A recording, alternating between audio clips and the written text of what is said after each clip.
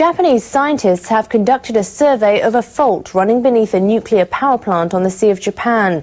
In the wake of the 2011 nuclear accident, the government's new regulations ban the installation of nuclear reactors above faults that could shift in the future. Kunihiko Shimazaki of the Nuclear Regulation Authority and 4 scientists began a 2-day inspection of the Shika nuclear plant in Ishikawa Prefecture.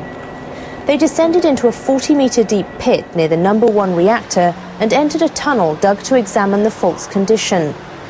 Shimazaki and the others will try to determine whether the fault under one of the reactors is active. The plant operator has denied the possibility. Restarting the idle reactors at the Shika plant depends on this inspection. NRA officials and scientists also plan to check another fault located 1.4 kilometers east of the plant. The people in charge of another Japanese nuclear plant are pushing to restart their operations. They want officials to screen their safety measures for the Tokai No. 2 facility north of Tokyo. They say first they'll try to get backing from leaders of nearby municipalities. Officials with Japan Atomic Power Company say they'll conclude a memorandum with leaders of 11 municipalities as soon as next week. They promise to give those leaders an explanation before asking nuclear regulators to screen their safety measures. And they promise to get the support of the 6 municipalities nearest the plant. Analysts say the memorandum will give local governments a stronger voice as the firm will have to address their concerns. Company officials want to apply for screening of their safety plans as early as the end of next month. Nearly 1 million people within 30 kilometers of the plant would have to leave their homes in the event of an accident. Some municipalities have no evacuation plans. Japanese nuclear regulators are screening safety plans for a reactor in a potentially dangerous area. Operators want to put the plant back online, despite the possibility of a megaquake.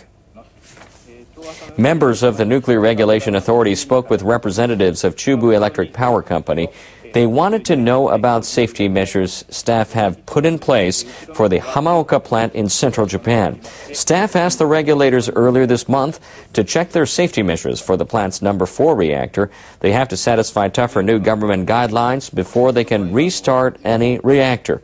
Company representatives said they're building a 22-meter breakwater in case of a tsunami. Regulators ask how they'd study the possible effects of an earthquake when data on the focal area are limited.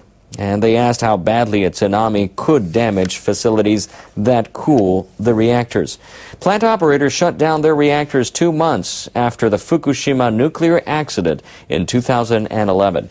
Government officials asked them to take the facilities offline because they were concerned about the possibility of a megaquake.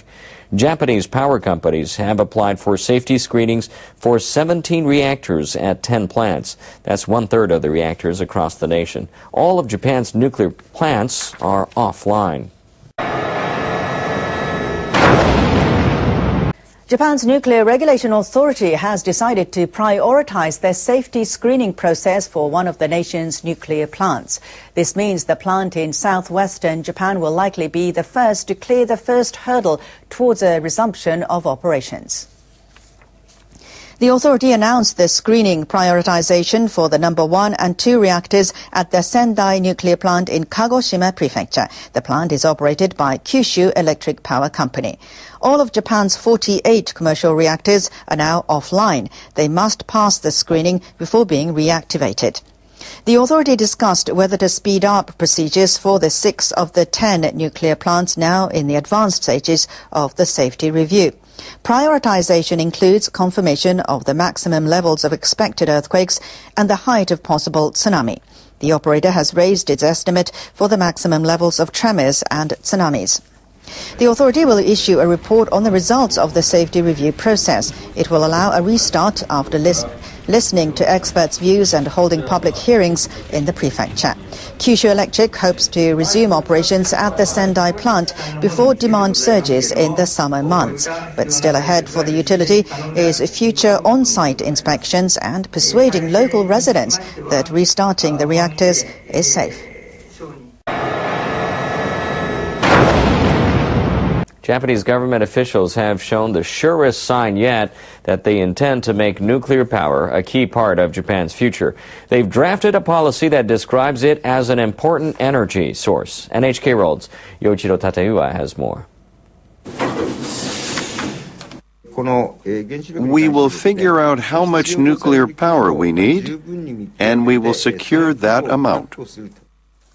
The draft document, adopted by a group of cabinet ministers, endorses a major change in Japan's energy policy. The nuclear accident in Fukushima 3 years ago triggered a nationwide debate over nuclear power. The ruling party at that time promises to phase out nuclear energy within 30 years. Shinzo Abe's return to power in the December 2012 election changed the situation. The Prime Minister called the elimination of nuclear power irresponsible. The draft energy policy adopted on Tuesday says the government will restart reactors once they clear the latest safety regulations. The document also underlines the need to learn from the nuclear accident and the importance of safety. But some people question whether it is really safe to resume operations at nuclear power plants. Among them is the governor of Niigata. His prefecture hosts the world's largest nuclear plant, operated by Tokyo Electric Power Company. TEPCO hasn't learned from the Fukushima accident. It's not qualified to operate nuclear plants. Paul Scalise is an expert on Japan's energy policy. He explains the rationale behind the government's renewed emphasis on nuclear power.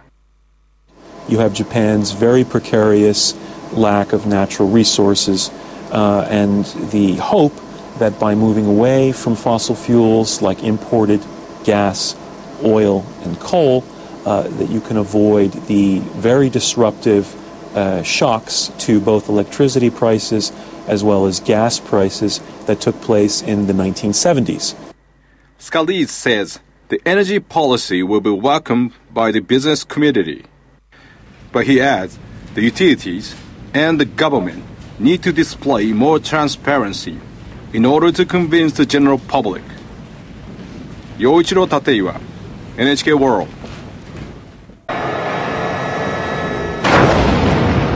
Now, an NHK survey has found that most people in Japan still have serious misgivings about nuclear power 3 years on from the March 2011 disaster. NHK's Broadcasting Culture Research Institute conducted the nationwide survey late last year. Among 3,600 people, 68% responded. People were asked if they are concerned about the possibility of nuclear accidents that could affect those living in the area. 37% said they were very concerned, and 50% said they were somewhat concerned. 14% said they had little or no concern. The survey also asked about restarting those nuclear reactors that are now offline. 44% said they should not be restarted. Another 44% were undecided, and only 11% said the reactors should go into operation again. Asked about how the government should deal with existing nuclear reactors, 46% said the number should be reduced. 30% said all of them should be demolished. That number was 10 percentage points higher than the figure 2 years ago. And 22% said the number of reactors should be maintained at the current level. Only 1% said new reactors should be added. The survey also asked if people they were worried about the situation at the Fukushima Daiichi plant. 95% said yes, while only 5% said they had little or no concern. Researchers at the NHK Institute say conditions at Fukushima Daiichi have likely influenced public opinion about the future of nuclear energy in the country. A U.S. nuclear expert has stressed the need to prepare for accidents at nuclear plants. The former head of the U.S. Nuclear Regulatory Commission told NHK that there is no way to completely prevent them. People have to focus more on the consequences of the accident and look at ways not just to reduce the chance of an accident happening, but to really look at the fundamental design of the reactors to see what can be done to actually prevent or reduce the consequences that we saw from the Fukushima Daiichi accident. Yatsuko said restarting Japan's nuclear power plants won't be justified unless the public supports the move.